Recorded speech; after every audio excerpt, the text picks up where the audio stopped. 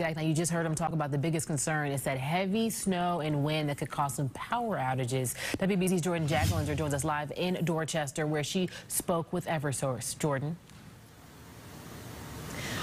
Well, Courtney, those two issues were the main concern for crews here, who are already pre-positioning crews and equipment all across the state to handle this storm. Now, that includes a significant amount of resources that will be deployed all across Massachusetts. Now, we just wrapped up a press conference here at the operations facility in Dorchester. They say that the biggest concern is downed trees causing power outages, and then, of course, that wind then potentially hindering crews from restoring power. It is across the whole state.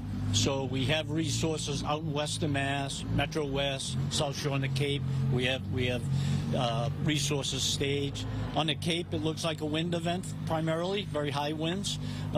Metro West is probably that sticky snow. I heard a weather person say it was like Gorilla Glue snow, and that's probably the thing that has me most concerned.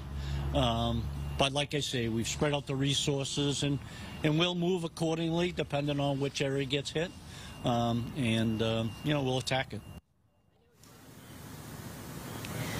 Now, Eversource is bringing in an additional 800 line crews from the Midwest, Florida, even as far as Texas to help with the state's response here.